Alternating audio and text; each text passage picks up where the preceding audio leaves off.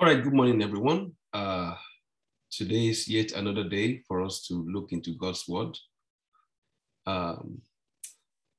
Is there anyone that wants to tell us anything that stood out from last week's studies? From anywhere? So why was the book of John written? The book of John was written so that we may know that we have eternal life. You know, John put that at chapter 5. But before you get to chapter 5, John uses other parts to strip the believer. If you can withstand chapter 1, chapter 2, chapter 3, chapter 4, and you do not run away till we go to chapter 5, that means you're actually born again. For example, you know, we thought we have escaped. We know the Lord. We believe the true Jesus. But last week's teaching, the little thing we are still holding on to as self-pride, last week's teaching broke it. It shatters it. So the next thing is, maybe if you are offended by that truth, that is, if you don't show up today, like Sister Rosemond showed up today, perhaps you don't have eternal life. But if that last week teaching still didn't shatter you and you can still come today, you have eternal life. So John is not giving us a fake assurance. I'm writing that you may know that you have eternal life, because you now go and cram it. No, he's cutting us. He's bruising us. He's wounding us. He's injuring us to see your endurance level, if you will tolerate it or not. I must tell you, I teach the Bible, right? But last week class bruised me because I saw myself in that teaching. I didn't know that unconsciously some things are in my mind that is giving me joy other than the scriptures. But last week teaching exposed that in me. Don't ask me what is that thing, but it's me. It's between me and God. All right. So last week teaching really did a surgery on me. So if all of us go through this journey and we get to chapter 5, verses 13, and says, I'm writing that you know, it's not just an empty promise. There's a surgery going on. And last week teaching was that surgery. So then, thank you so much, Brother Charles, for going through that route. Thank you, sir. Sister Senna, you raised your hand. You're on mute. Sorry, I didn't realize. There was something, there were a lot of things that stood out last week, during the course of the week. I also realized that in relation to a lot of stories and passages in the scriptures, like Lazarus, we might actually not get what we want here on earth. You know, there are some things like the success we are looking for. We might like how Brother Paul said just now, that it's really it just took us to the bottom of ourselves. Like God is more concerned with our spiritual. How do you say, Brother Paul? It's more concerned about our spirituality character formation and comfort. Yes, our character formation. So it's all about the will of God and not ours. So it's you might actually, just like Lazarus died poor. So you might actually not get what you want here on earth, but at last it's all about God. All right, thank you very much. Any other person before we go ahead? 1-2 minutes. For me, I wasn't there yesterday, but I listened. So what stood out for me was that in all our getting, we should get understanding concerning that God comes first in everything. For like maybe all these things our eyes see, the desires of our hearts, anything that robs the desire of God has to be taken away, and God's desire has to stand up. So anything that you are doing in life, whether it's business or whatever it is, the desire of God should outweigh everything. Even if it's going to give you how many millions of pounds, whatever, the will of God and the desire to know him and to love him more has to be the paramount. And to me, it was something that really stood out for me. Thank you very much, man. The same thing applies to me. There are many things I held in high esteem, but in the course of the week, studying for it, I questioned myself more and thinking, wow. And that's why I didn't go beyond that. I said, it's just better for me to just deal with this and get it out.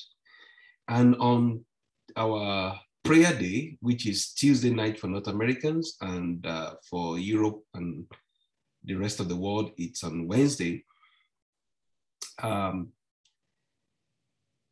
passage of scripture was read by Sister Senna, which is from Psalm 119. And I'm going to read from 36.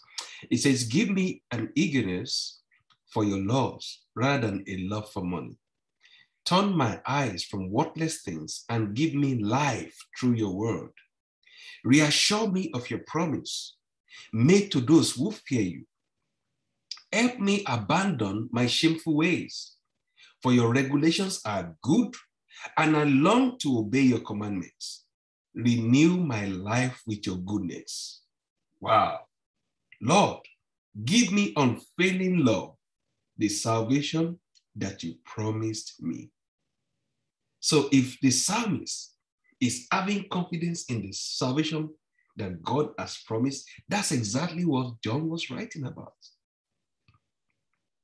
And our Lord and Savior, Jesus, also said, don't love the world, neither the things of the world. That if the love of the Father is in you, you will not have room for the love of the world. So today, as we continue in 1 John chapter 2, and from verses 18, I'm going to read to the end. I'm only going to address 3 or 4 statements of John. Because the way John wrote, he would ask a question, then he would answer the question. However, because we were not his original audience, there are some things the original audience understood perfectly well that we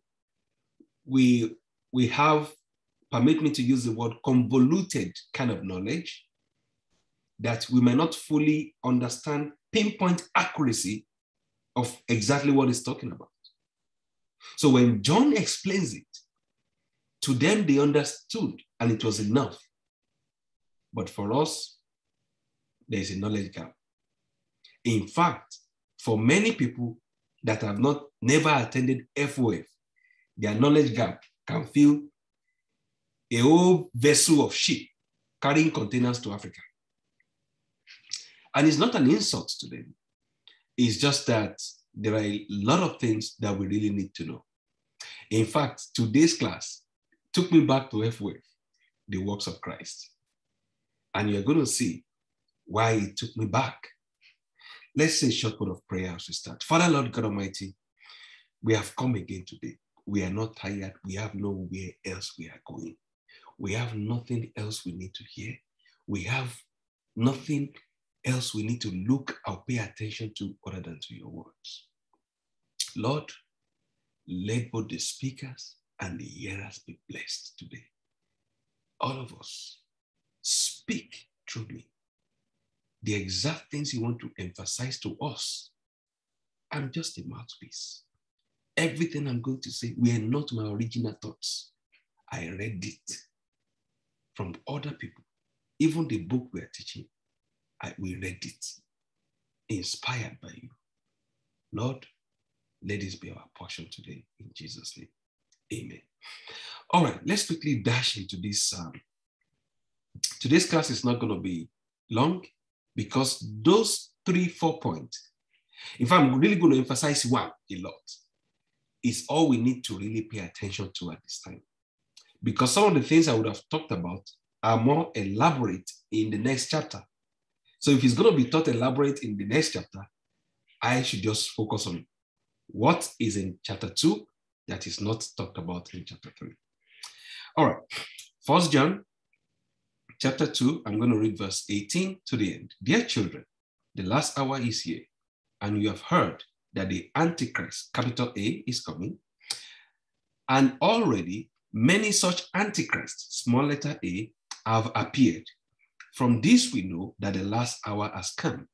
These people left our churches because they never really belonged with us. Otherwise, they would have stayed with us. When they left, it proved that they did not belong to us. But you are not like that. For the Holy One has given you his Spirit, and all of you know the truth. I am writing to you not because you don't know the truth, but because you know the difference between truth and lies. And who is a liar? Anyone who says that Jesus is not the Christ. Anyone who denies the Father and the Son is an antichrist. Anyone who denies the Son doesn't have the Father either. But anyone who acknowledges the Son has the Father also. 24. So you must remain faithful to what you have been taught from the beginning. If you do, you will remain in fellowship with the Son and with the Father. And in this fellowship, we enjoy the eternal life he promised us. I am writing these things to warn you about those who want to lead you astray. But you have received the Holy Spirit, and it lives within you. So you don't need anyone to teach you what is true. For the Spirit teaches you everything you need to know. And what it teaches is true. It's not a lie. So just as it taught you, remain in fellowship with Christ. 28. Now, dear children, remain in fellowship with Christ, so that when he returns, you will be full of courage and not shrink back from him in shame. Since we know that Christ is righteous, we also know that all who do what is right are God's children. So in just reading this, like I said, I think 2 weeks ago, John writes very explicitly. He would talk about something, explain, go back to re-emphasize in another way so that you don't miss it in any way. And let me quickly do a proof of that. In verse 20, he said, but you are not like that. Talking about the people that left, he said, for the Holy One has given you his Spirit, and you know the truth. By the time you jump to verses 27, but you have received the Holy Spirit, which is the Spirit of the Holy One. And it says he lives within you, so you don't need anyone to teach you what is true. It's still the same thing, but telling you so you understand it accurately. Now, let's take this from verse 18. It talks about the Antichrist is coming. And already many Antichrists are here. In fact, this is the first explicit mention of the word Antichrist. And John is the one that used that term. But you see, in this 1 John, I don't want us to be bothered about the Antichrist, the one that is coming. Why is it I don't want us to be bothered? We can't pray it away. We can't wish it away. It's an actual event that is going to happen. However, the Antichrist, uppercase A, is the fake dollar bill. The coming of the Christ, which is after the Antichrist, is the real thing. So we are better focused on the real thing than the fake one. However, our immediate danger lies with the Antichrists with S that have appeared today. They are here. You know them. Many of us have worshipped with them. And today, you are going to identify them by their deeds and by their words. Those are the ones you are to be concerned about, because their job is one thing, to take your eyes away from Christ. And brethren, please listen to this statement very well. This might be the most important statement that will link to this teaching to last week. The moment your eyes leaves Christ, your eye is going to focus on the world. And the Antichrist is going to penetrate through the world system. It's going to rule the world. So, brethren, there is no two ways. Once your eyes is not on Christ, you can't serve two masters. It has to be in one place. Your eyes will be focused on the world. And once your eyes is focused on the world, the Antichrist is going to rule through the world. And you're going to be a slave to the Antichrist. So, why John wrote about the world and immediately jumped talking to you about Antichrist is for this very reason. Because the Antichrist is going to be the champion of the world system. The world system is going to be submitted to him. So let us keep that at the back of our mind. So anytime the desires of the world is coming, be careful, because that is a litmus test that you are putting yourself in slavery. All right. So now verse 19 says, these people left our churches, but they never really belonged with us. Otherwise, they would have stayed with us. When they left, it proved that they did not belong to us. What verse 19 is talking about, they are not like our brethren that left our Bible study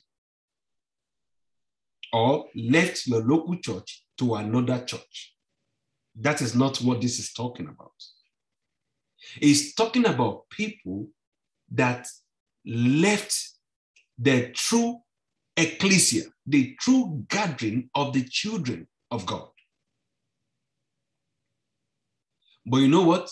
These people today now, they created a version of their own churches. They created their own gathering. Unfortunately for us, they also call it church. But these are not people that you just say, let's church A to church B. I'm not saying that church A or church B is the right kind of church. Don't mistake the two together.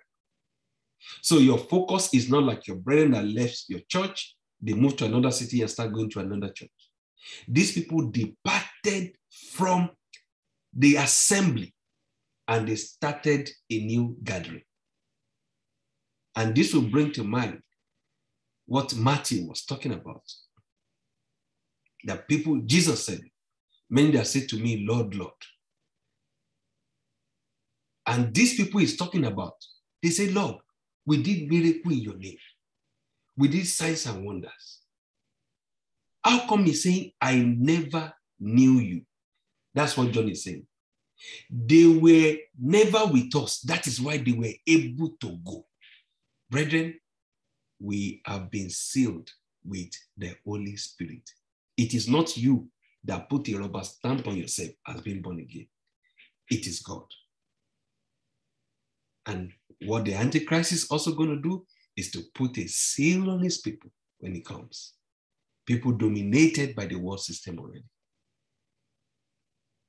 So when they left our churches, they left, John is writing, they left the assembly because what the assembly offers was not enough.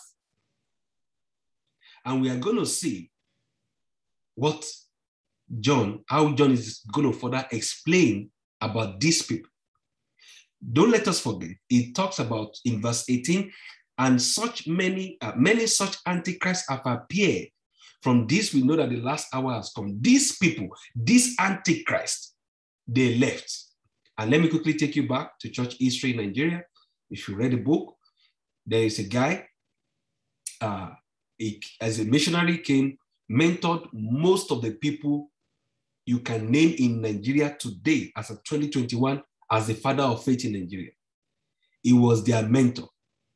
But many people departed from him because they found that the man, that's the book, The Messenger, by Abodunde, Ayodeji Abodunde. Yes.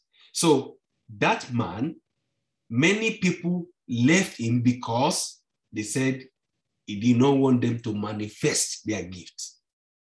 Many people left because he told them, you don't have a reason to be in ministry. They left him because they felt he wants to restrict them. this is an example of these people left our churches. And these people that he's talking about, they are not just people that, they are not, if you look at it, they are not people that will be like just ordinary people within the church. These people, yes, Brother Paul. And one of the people that left is the most prosperous church in Nigeria today. He met this man. He said he has a call to ministry. The man said, what's your call? He said, God called me to go and make people rich. He said, this man said, no, that can't be the gospel. And he was angry and he left him. And he said, I will prove to you that God called me. So he went after and pursued money and he made money so much. And now he's proving his point. Yeah.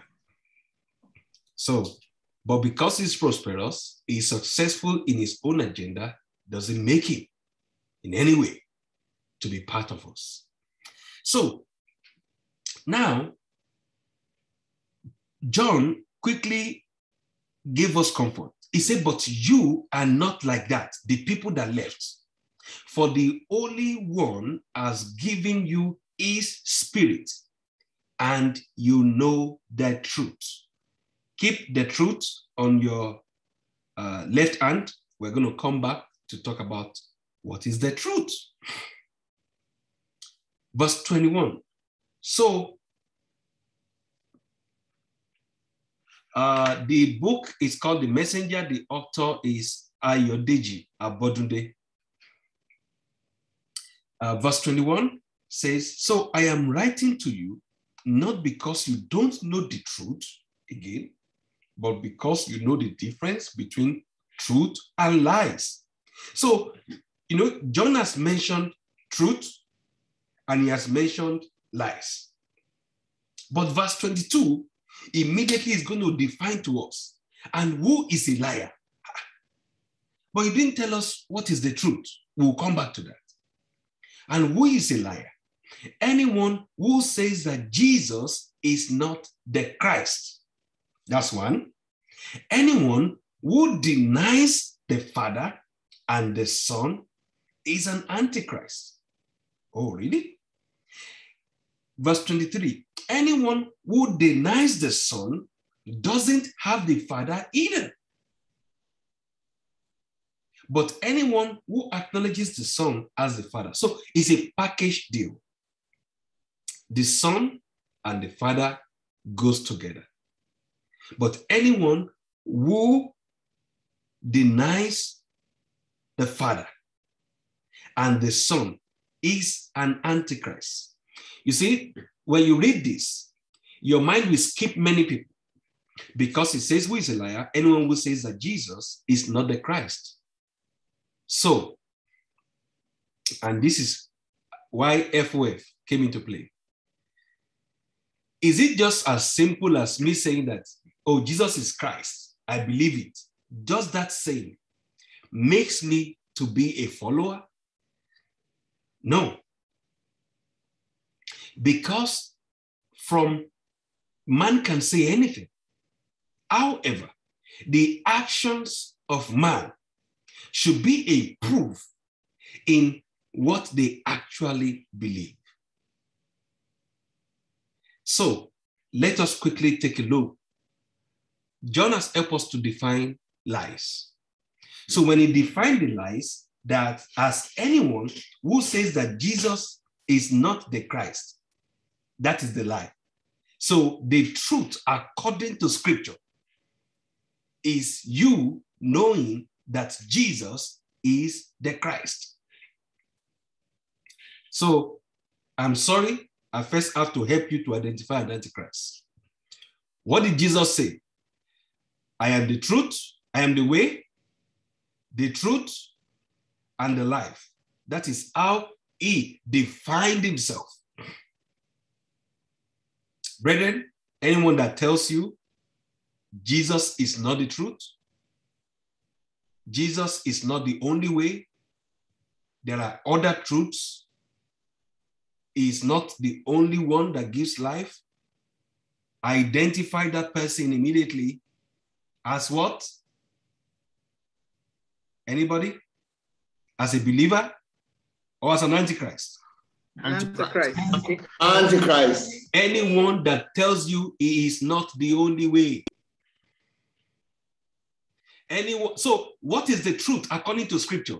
Anyone that believes that Jesus is the Christ, saying that the man that does miracle money is a lie, is not saying is a liar, or for me to say that, oh, the man saying miracle, preaching about miracle money is a liar. That is not the liar that the Bible is talking about. If I say that, oh, don't listen to that man, he's saying that miracle money is demonic, does that mean I'm saying the truth? No, that is not the truth of scripture. Saying that somebody is a false prophet, if I say that, that doesn't mean I'm saying the truth. What is the truth is for me knowing Christ as the Messiah. That is the only truth. And what is the Messiah? Who is the Messiah? What would the Christ do? Please, I can identify 2 to 3 teachers here that have taught about the works of Christ.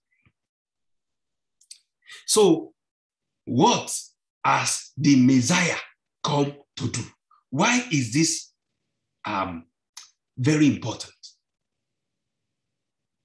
Why would this help us to differentiate between lies and truth? Why would this help us to identify the Antichrist? As simple as anyone who says Christ is not the Messiah, you are saying that is the Antichrist? Really? Let me give you an example. When Christ came, he took his robe, he took it off and wiped his disciples' feet after washing their feet. True or false? True. When he washed it, what did he tell them after that? He said that it is through love that you'll be identified as my disciple. If he, Christ, that came in human body, can humble himself to wash the feet of his disciples, was the water supernatural? Please, we need to open our mic, because this, you will not find yourself in a wrong gathering any longer, and you will help people more to get out of falsehood. Was the water supernatural? No. No. Did the towel he used fell from heaven? No. His disciples, were they people that were in high places in the society? No. No. Because why? The Messiah came in a human body. Now, if I term that to be a supernatural act, I am denying that Christ came in a physical body, because we are trying to move him out of being a man that was God. We are trying to make him into what he's not. You are already denying that Christ, humble as the Messiah. You are only looking for a Superman to be your Messiah. Again, who is the way to heaven? Christ. Are we sure about that? Yes. But do you remember a popular man that said, when I take you to heaven, you will thank me?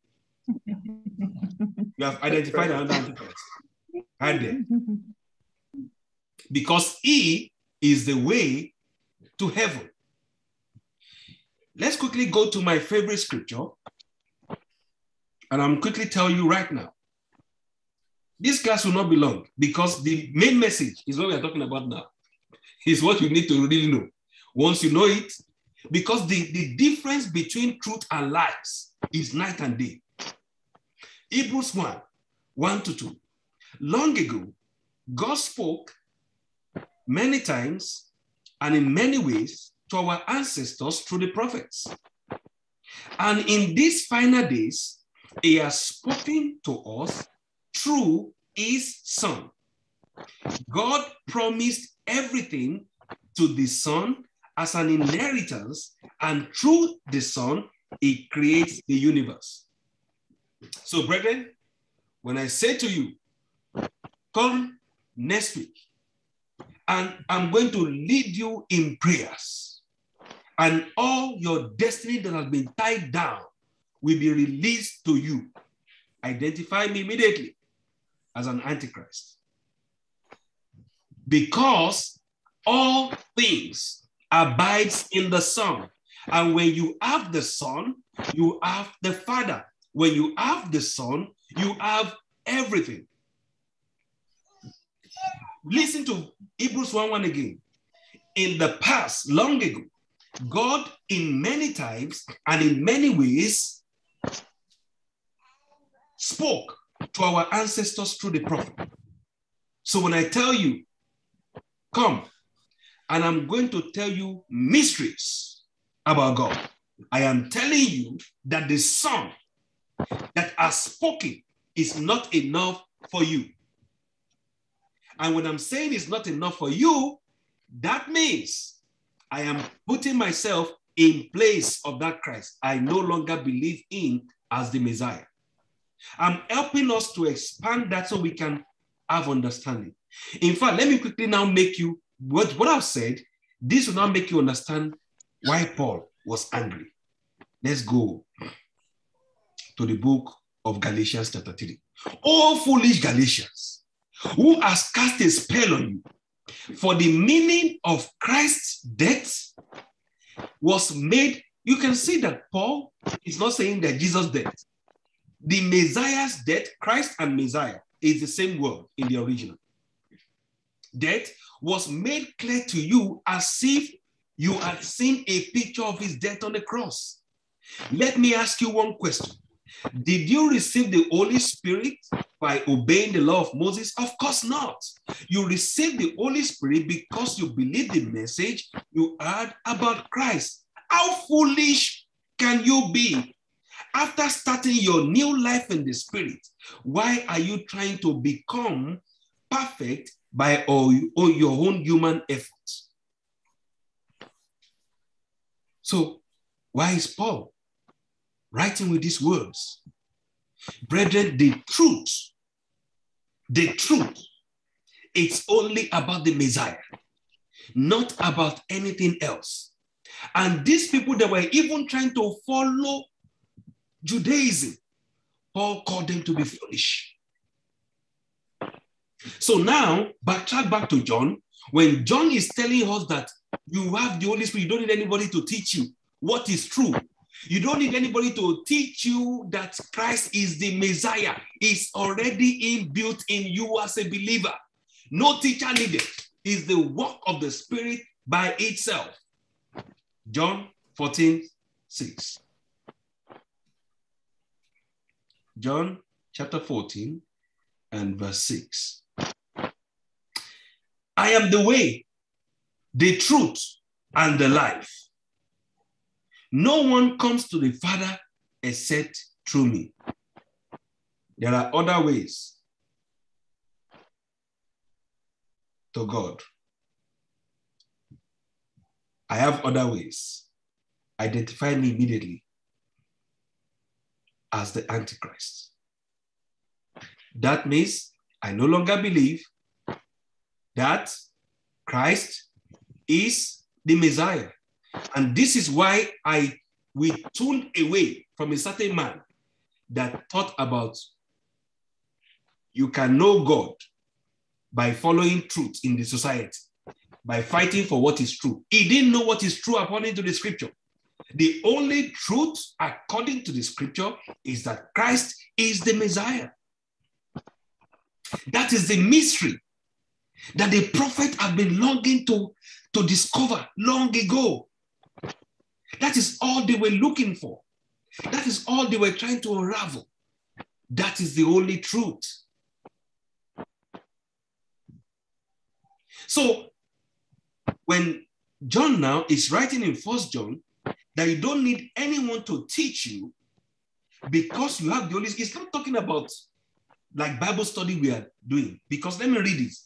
I am writing, verse 26, I'm writing these things to warn you about those who want to lead you astray. Their goal is to lead you astray. But you have received the Holy Spirit and it lives within you. So you don't need anyone to teach you what is true. For the Holy Spirit, which you receive at the time of conversion, teaches you what is true. For the Spirit teaches you everything you need to know, and what it teaches is true, not a lie. So just as he taught you, remain in fellowship with Christ. You can now see that Paul, writing in Galatians, was angry and saying, are you guys foolish? We were portraying Christ's death to you. It was a clear picture. You could see it clearly. Now you are saying there are 7 ways to become holy. Mystery of holiness. And there's a certain antichrist now that is always teaching about mystery. The mystery of midnight prayer. The mystery of midday prayer. The mystery of aligning with the fathers. Wherever you see these things, you must know exactly who they represent and what they stand for.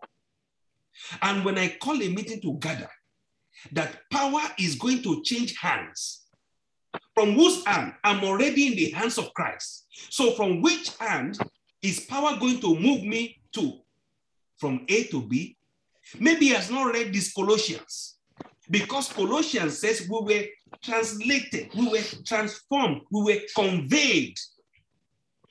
See, when they set up a conveyor belt, anything you drop on the conveyor belt moves in the direction in which it is programmed. Even if a human being should fall on, you just try and jump on the conveyor belt that brings bag from airplane. You will find yourself in the terminal. Express route, nobody's going to check you. Because that conveyor belt has been set to carry luggages from the airplane straight to the baggage terminal. That's exactly what happened to us when we got born again. We were put on a conveyor belt. You can't fall from it because you didn't program it. You didn't put yourself there. We were sealed by the Holy Spirit of promise. We don't have problem with the big A Antichrist. He's coming for sure. But who are going to program us to follow him? And when I tell you that this world, this material world is created for your success, and you must get all you have to show the glory of God. Brethren, I've just told you another Antichrist. Because when they program to you, all you need to get, your best life now. Once you see that, it's telling you this earth is where your best life lies, not in heaven. Anything that changes your perspective of Christ as the Messiah, that the purpose of his death and resurrection is as it is written in the scriptures. And I'm sorry, I'm going to blow your mind. Christ did not come to give you best life now. He did not come to give me my best life now. He came to give me my best life in eternity. And look at John defining to us what eternal life means again here. It says in verse 24, so you must remain faithful to what you have been taught from the beginning. If you do, you will remain in fellowship with the Son and with the Father. And in this fellowship, we enjoy the eternal life that he promised. How do I know? John chapter 17 and verse 3 will help us, and this will give you a new light. And this is the way to have eternal life. To know you, the only true God, and Jesus Christ, or Jesus the Messiah, the one you sent to earth. Why was that sent to earth important? Because he came as a man. He was hungry. He was tired. What does that mean? He did not come to eradicate sickness in this world. So when I tell you come to Christ and your sickness will be over, I have just lied to you. I am an antichrist. If I should tell you that come to you, that poverty is a cause of the law in your life, I've just become an antichrist to you, because I'm telling you, you must do all to get it in life, to get money, to get all material wealth. There is nothing bad in getting it, but it must not be all that you are aiming to get. A popular man built a magnificent building. And when he built it and he finished in the capital city in Nigeria, and he said that if you want to do, come to our conference and I will teach you success, how to do mega projects in the name of the Lord, how to run successful ministry in the name of the Lord. And look at this statement. Lord, Lord, in your name we have cast out demons. He said, I never knew you. Anyone promising you anything other than what Christ has promised, his only promise is eternal life. Go and search your scripture. His promises do not solve barrenness. His promises do not solve your marital problem. His promises does not solve sicknesses. His promises does not solve poverty. I'm sorry, this might break your heart even more, but we are believers. We need to get this. The only work of Christ is for salvation of our soul. Either you are lame in this physical world, in heaven you will not be lame. And there are too many antichrists sitting as head of churches all around, luring people with best life now. Lay up for yourself treasures in heaven, not only on the earth. Don't get me wrong. I'm not telling you to be poor. I used to consider myself a broke man, but in any economy of the world you put me to, I'm not broke. So don't get this message twisted. But the pursuit of wealth is never my number. I used to tell, there's a man here, I used to tell, I never in one day in my life set out that I'm going to be rich. All I'm just doing, diligent in my work. Once I'm diligent, the reward of diligence comes to me. And I'm, brethren, if you talk of hard working, I'm not a lazy man. Brother Paul here knows. Neither is he. With our languages, and Basi means we are going to work hard, and we are doing. So don't confuse that.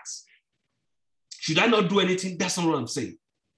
I've never set out in my life. I used to tell my wife, did I ever tell you I'm going to be rich? No. Did I ever tell you I'm going to build houses? It's never in my promises.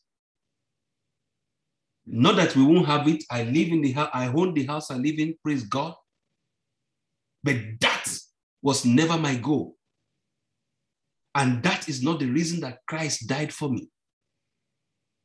His death was for one purpose. And please, if you are listening to this message and the teaching on the works of Christ in FOF probably is not ringing bell in your head, you've never heard of it, you need to join, you need to find us for FOF, those. Fast. And if you are here, go on our YouTube page, go and uproot FOF and go and digest it again. You remember 2 weeks ago, I talked about God's character and his attributes. And today I'm talking about the works of Christ. Why did he die? What did he die for? Why did he really come? Anything that gives you any other promises outside of this, brethren, is a message of the Antichrist. And they have one goal. Their goal is simple. They are just to lead you astray. It is your responsibility not to be led astray. You won't tell God, oh God, but I didn't know, I went to serve you. That's why I went to the church. He's going to bring, do you have a Bible? Have you read it before? The things they were promising you, could you find it there? The words, you see, the biggest problem that we have as believers, why these people could be able to lead us astray, is because we are looking for something that is not. We are looking for mirage. You know, when you are driving on the highway, Mirage appears so real as water, but as you draw closer, there's no water on the highway. We are looking for what is not. And John is being careful. He says it's not because you don't know the truth. See, inside of your inside, is the rapport that you must be really foolish to cooperate with prosperity gospel. That sow a seed and God will multiply it. But it's in the hand of the collector that is multiplying. I can sow it into my own life now. And let me see how God will multiply it. God in heaven, and I put a seed. It's a physical bank transaction that enters your pocket. You already multiplied from the day you got it. And I can tell you, it's working better in the hands of Yahoo boys. Because they tell you, they also use the same thing. There's a money locked up somewhere, but you need money to get it. You know the foolishness is greed. It leads everyone to them. For you to be duped by fraudsters, you must be greedy yourself. Looking for the things you have not worked for. So going back to our text, let me read the words of John again. He has helped us to define the liar. And when we look at it, we know what is the truth. That believing that Christ is the Messiah, that is the only truth that is referencing. And that's why Jesus himself said in John 14:6, I am the way, the truth, and the life. The only way to the Father. Anyone that tells you that just go and be doing charity, that through that truth you will find God, is deceiving you, is an antichrist. Anyone that is promising you what the scripture does not offer is an antichrist. And we must pay close attention to it because he spent more time talking about the antichrists than the antichrist himself. He said he's coming. That one is no problem. But there are antichrists here. Their goal is to lead us astray. And they are going to break our fellowship with the Son and with the Father. And once that fellowship is broken, brethren, eternal life is no longer an assurance. It's no longer an assurance. In the book of John, I think John chapter 15, I will recommend that for everybody to go and read it again. You remember, is the abiding passage. I remember when Brother Paul was teaching it, he was using, we are going to the surgery table where God is going to do some pruning. I think many of us can remember in our study of John that the knife is going to cut, to prune, for you to bear fruit. It's a painful process to cut out the debts, to cut out the branches, to prune it for it to be beautiful. It's a painful process. But brethren, that keeps us what? Abiding in the vine.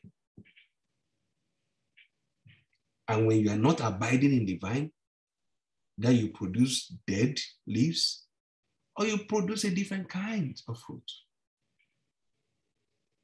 And John is so concerned for us. He said he doesn't want us to be led astray. He said he's writing to us, not because we don't know the truth. We know it already. Don't be like the Galatians that were foolish. Say, but you have the Holy Spirit. You don't need anybody. In fact, you don't need to carry the scripture to read to know the difference between truth and lies. Christ is the Messiah. But that simple statement is not all you need. What are the symptoms? What are the fruits that they are presenting to you that will make you to know if what they are presenting you is the Messiah or is not? Because the moment you are not presented with the Messiah, don't let us deceive ourselves, brethren. Your eyes is going to be glued to the things of the world. And they're going to tell you, Sister Senna, you know you are bigger than this. You can achieve more. when you look at it, that in your industry, the top guy that you are looking at today, you can take their position. God can elevate you higher than them. You know what that is going to do to you immediately? You're going to look for ways. You're going to find divisive ways to rise. You will get fresh energy. They call it, you'll be inspired. Inspired by what? We are never to be influenced through external stimuli. The Holy Spirit is a self-generating, emitting inspiration and knowledge, but it's all within you already. It is not until somebody comes to sweet talk you that you now wake up that, I can do it. No. The Holy Spirit gives us abilities. We didn't have to pray for it before he gives them to us. You don't have to sow a seed before God gives you these abilities. You don't have to do anything. It's innate to us. And that's why John is saying, you don't need anyone to teach you what is true. That Christ is the Messiah. He died so that we can have life. And when someone is telling you abundant life, abundant life ministries. Which abundant life? Where is it coming from?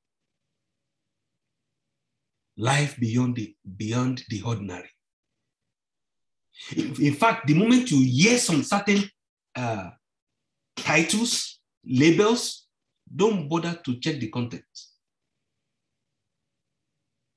I remember from last week, anything other than the Christ is death and resurrection that gives us the way to life and godliness is going to glue your eyes to the world.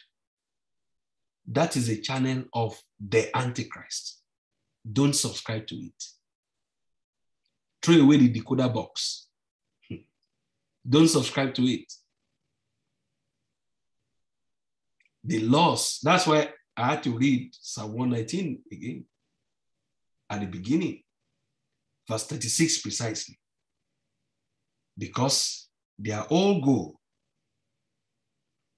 the whole agenda they have is contrary to what this psalm is saying. It says again, give me an eagerness for your laws rather than love for money. Turn my eyes from worthless things and give me life through your word. It's eternal life. The psalmist also talk about it because it's salvation. And brethren, nothing must take our eyes away from this.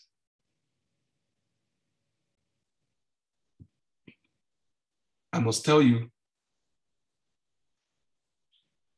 don't live your life caring about sin.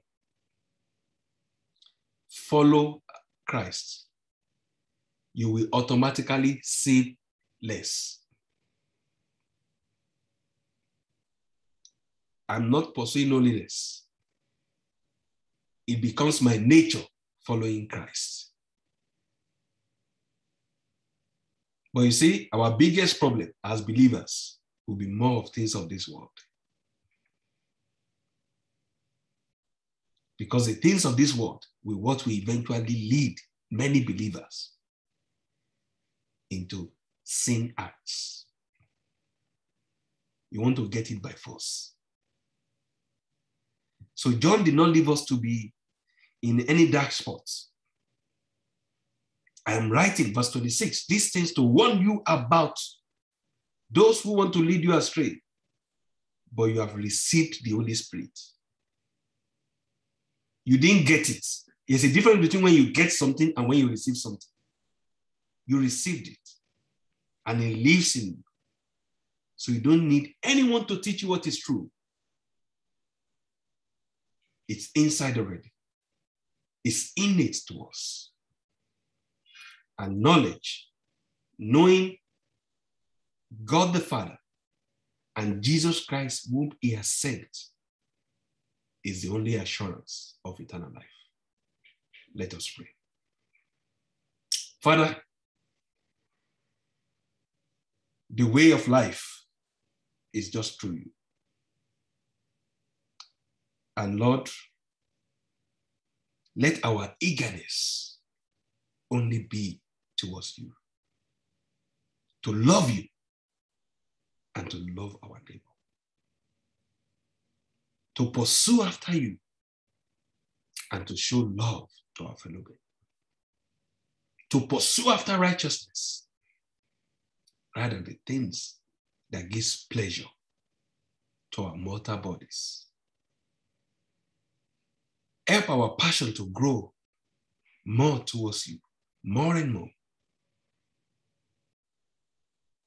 Let your Holy Spirit, let the voice of the Spirit be loud in our ears, loud in our spirits, because he's always there speaking, but we don't always pay attention.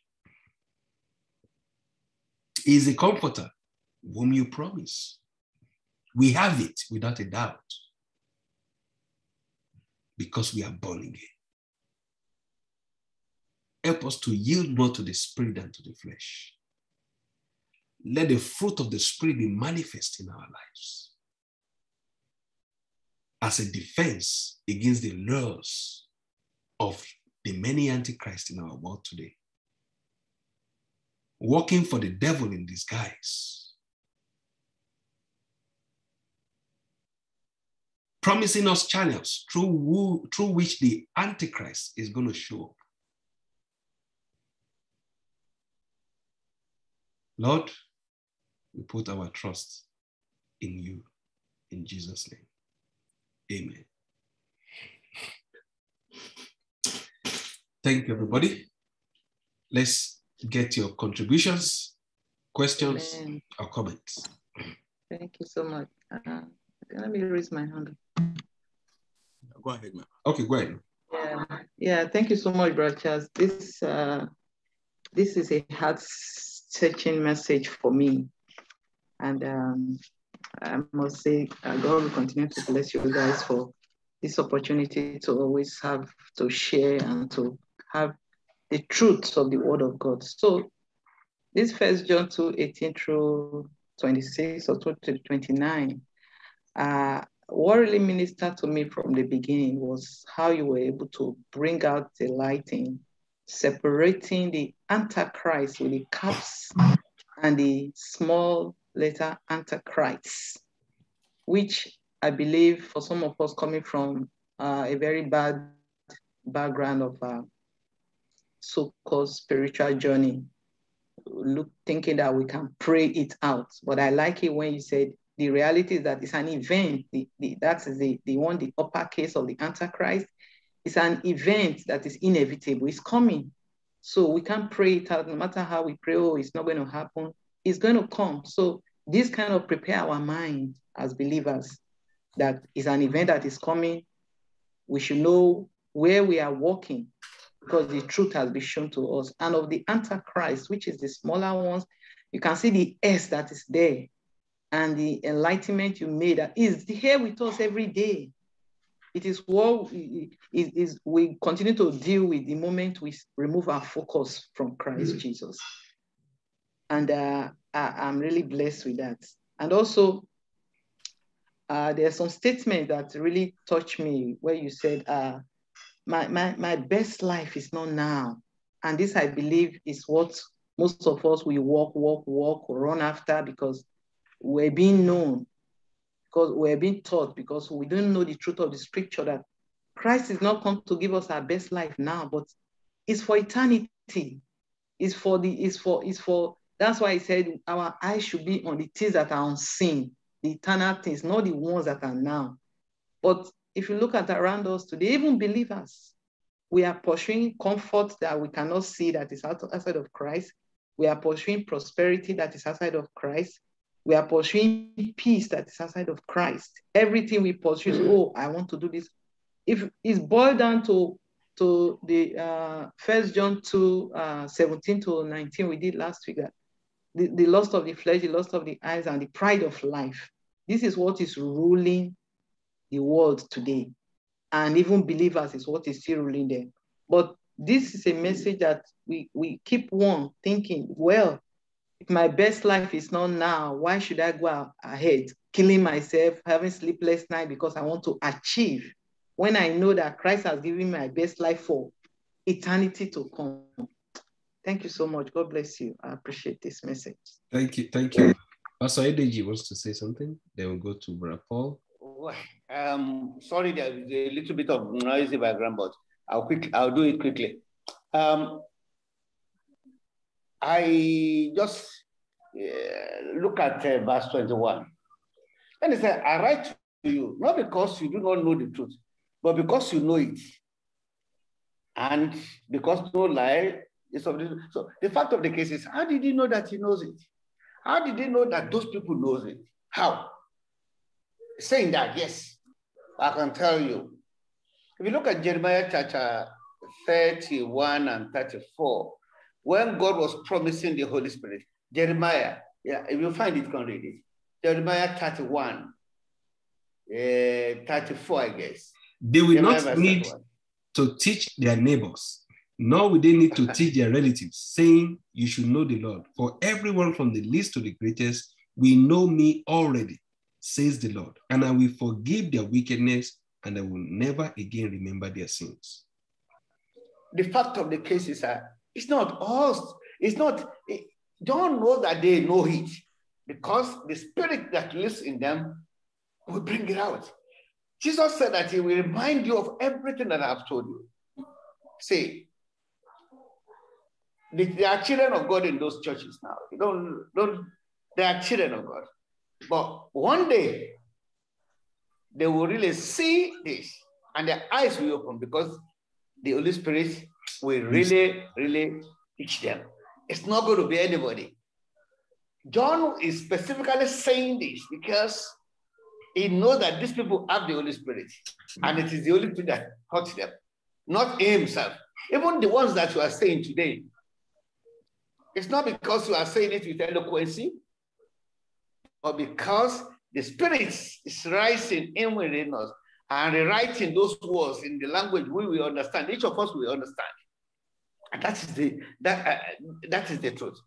Thank you for really telling us signs of the Antichrist that are actually living now. Because all they want you to do is to live a lie. Yeah. You live a lie.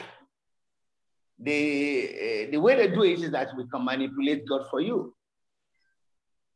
We can if you do this is why we are, but their God is always asking for something. And they always use lingos, all these lingos, just to attract men, not anything. Thank you so much. And we thank God in your life, not in anything. Thank you. Thank you, sir. You know, Paul and I used to make fun that a believer can be deceived, but not forever. Just for a short time. One day you wake up by yourself that, no, never again. So, Brother Paul, go ahead. Then we'll go to Brother. Right. Thank you so much, Brother Charles. Today's class is self-explanatory. I just want to pick 1-2 things from it. It's clear. I'm not teaching anything new. It's just clear. You know, I want us to be more practical, because the goal of this class is for us to be practical, that when you see this Antichrist, you will not be deceived. And get back to the text. Let's get back to the text. 1 John 2, verses 21. John said, so I am writing to you, not because you don't know the truth, but because you know the difference between truth and lie. You know why? He said, because you have an anointing. Because the Holy Spirit dwells in you. Brothers and sisters, if you are born again, you are born of the spirit of truth, you won't be comfortable with the spirit of lies. So expecting something spectacular, you want to see, it's too far, you are late. You have come too late.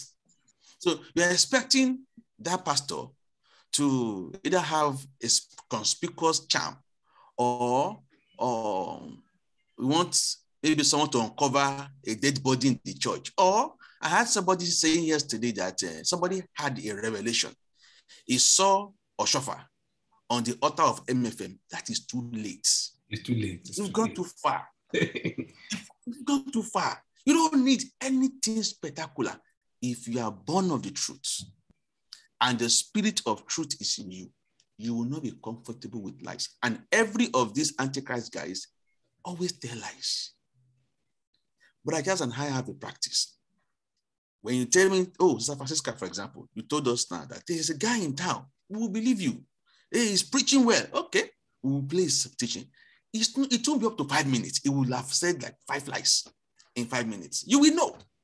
If you are born again, 5 minutes is too much. There's one man. Once he quote one scripture, he's done. No, there's one man that came one time in Abuja, was wearing brown agbada and was talking about the fathers. They destroyed the gospel. People began to share it. It went viral. Calm down. I went to his website, his YouTube, looked at 6 months teaching. He's a liar. He's one of them. Apart from that one sermon that is good or that was good, every other thing he taught in the last 6 months was prosperity, breakthrough, healing. So, do you see? See, we are born of the Spirit, and that Spirit is the Spirit of truth. Truth and lies are not comfort and can't be mixed. So, if you are born again and you are expecting the spectacular, it's too late. Let me give you another example: vestment. So when you say vestment, what is coming to your mind now is either the Celeste robe, which is wrong, or the Anglican or the Catholic robe, which is wrong. What's a vestment? A vestment is a garment worn for a religious service. Apart from Aaronic priesthood, which has been closed, the next place you find vestment in the Bible, one place, is in 2 Kings chapter 10, verse 22, and it's on to Baal. It's the worshiper of Baal that wear vestment. They put it in a wardrobe. Apart from Aaronic priesthood, and it's been closed. So today, if you see any priest or any pastor wearing white, that's a vestment. You are expecting a spectacular. You've gone too far. He's wearing white, that's a vestment. Or even the redeemed guy wears short sleeve attached to him, short sleeve. It's a vestment. It's a vestment. Yeah. Even your pastors that wear 3-piece suit, that's a vestment because they are dressing for the occasion. That's a vestment. They must always show up. That's a vestment. 2 Kings chapter 10, verse 22. That's the only place we find. Go to Google, type vestment. It doesn't exist except one place.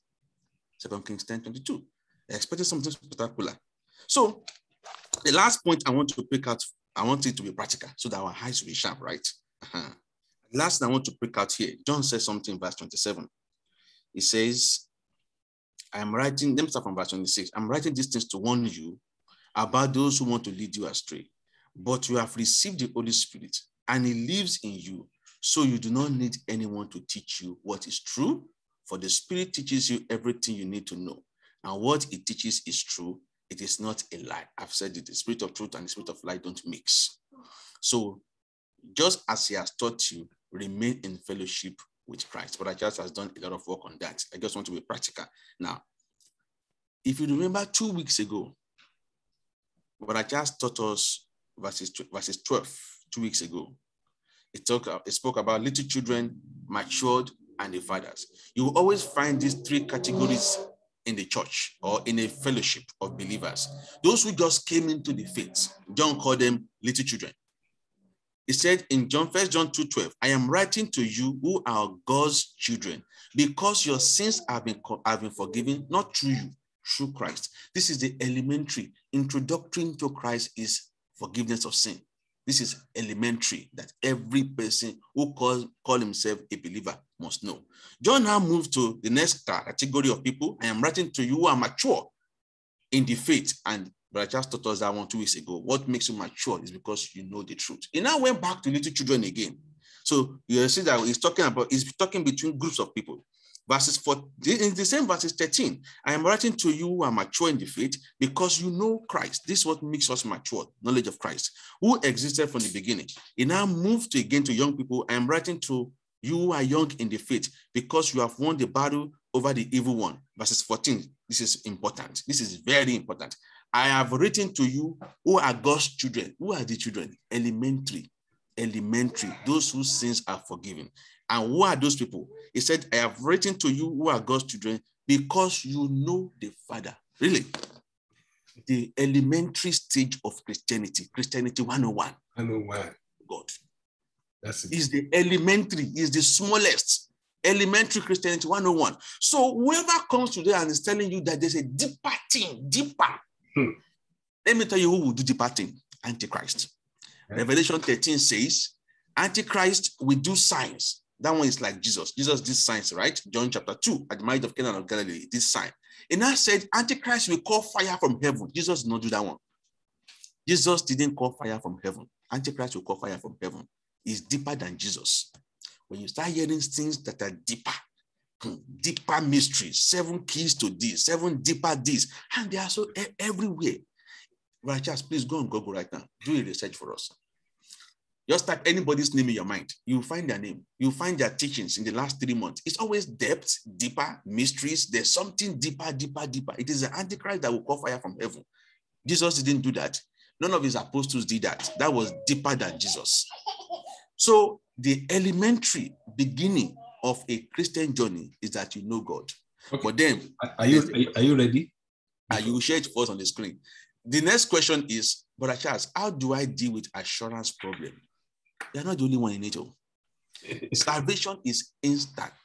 Assurance of our faith is not instant. That's why John is saying, you are mature because you know him. This is why we grow in the knowledge of Christ. 1, dealing with assurance problem, you grow. Keep coming to fellowship. Because fellowship, there's a level of comprehension God grants in fellowship. It's deeper than when we study alone. So keep coming to fellowship. That will help your assurance.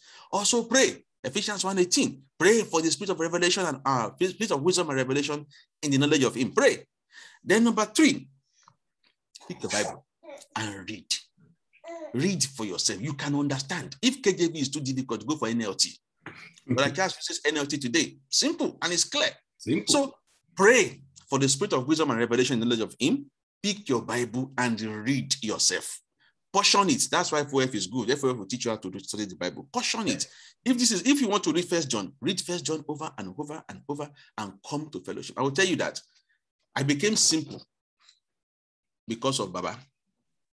Not because I read it in the book. He acted it out for us and we learn it way deeper than reading the book. So God gives a level of comprehension in fellowship. Also pray for the spirit of wisdom and revelation in the knowledge of him.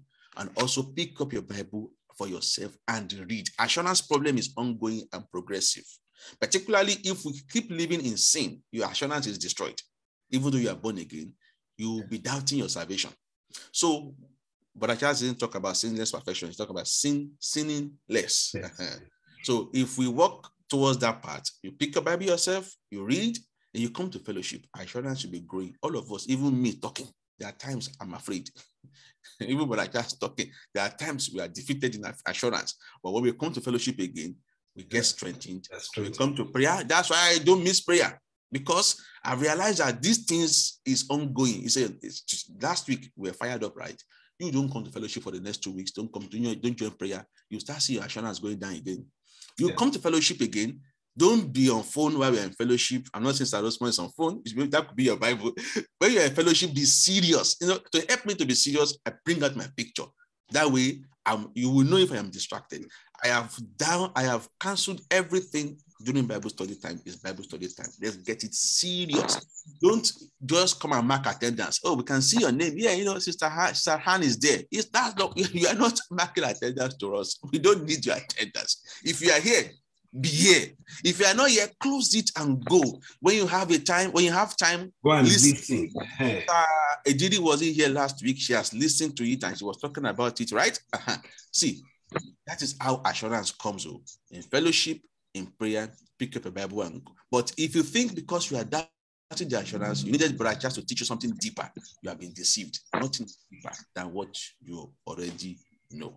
That's practical. So let me stop there. All right, thank you. Before we go to Brother and Brother Valentine, let me quickly do this. Very much. There's something that really stuck out to me as we were having this study, and it goes back to the simplicity of the gospel. The gospel is very, very simple. And what is it? That Christ came in human form. He died to redeem man, and he gave us a promise. And that promise is eternal life. If we look at verse 25, it says, and in this fellowship, we enjoy the eternal life he promised us. So if we remain faithful and we do everything that he has commanded, we will remain in fellowship with him, and we will be able to appropriate that promise. It's a very simple message, but it's clear to me now that if that is the only message that you are preaching, you are likely not going to be famous. You are likely not going to have a large gathering. If you don't have a large gathering, you may not get that much offering. Because most of the world is actually looking for something different. They want miracles. They want something that so-called will make them famous, that will make them prosperous in terms of worldly standards. So in the attempt to try and enlarge their own gathering, what have false prophets, what have they done? What they've now done is they've expanded that message. So now say, okay, if you want, God will give you everything you want, or, he will make you prosperous in terms of being wealthy, or, he will deal with your enemies. And what has that done? It has brought many people who have no business being in the kingdom into that fold. And this is what we are seeing playing out and out and out. So if we keep just to that simple message that Christ came in human form, he died so that man could be redeemed. And if we believe that message and we follow him by obeying his commandments and doing the things that he has asked us to do, then we will appropriate that promise of eternal life. If you look at a lot of those messages, for example, that Brother just showed us, you will see that the focus is not on the life to come. The focus is on how you can do everything now in this present world. So that's their own focus. They are not looking at the life that is to come. And if that is their focus, that's why a lot of people that you will find in those gatherings are actually looking for things that will make them who they want to be and what they want to achieve now. That eternal life, that one is too far off. They are not concerned about that. And that's why most people will cut corners, do whatever they can to be who they are not supposed to be in this world. That's their focus. And if we look at, I think in chapter 3, when we look at it later, it tells us that whosoever has this hope in him purified himself. If our hope really is in not only this dispensation that we're living, but in the one to come, that hope will spur us, will encourage us to actually follow him. I mean, if we look at a lot of the apostles, were they all prosperous? Did they have, a lot of money? No, most of them were flogged. Most of them were imprisoned. What happened to a lot of them? They were flogged, they were imprisoned. Most of them, went nights without food. All what? Because they believed in the true gospel.